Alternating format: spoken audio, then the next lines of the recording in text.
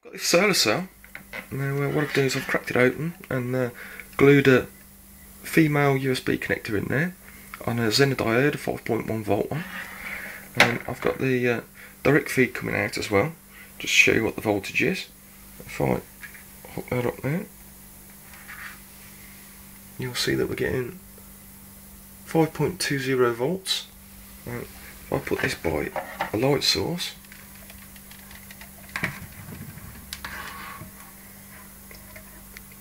see that goes up to 7 volts. So I'll just bring it back in there. What I'm going to do is show you me charging my project batteries just using a solar cell. I'm just going to hook that up now. Almost hooked this up to my project batteries now, and as I clip this in here now, you can see that the green lights come on, but the green light's not enough to get it charging.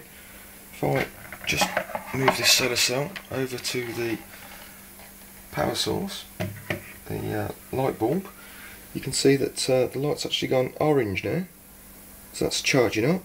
Now if you put that in direct sunlight, it does the same thing, so I'm going to position that and get some free charging. That's great then.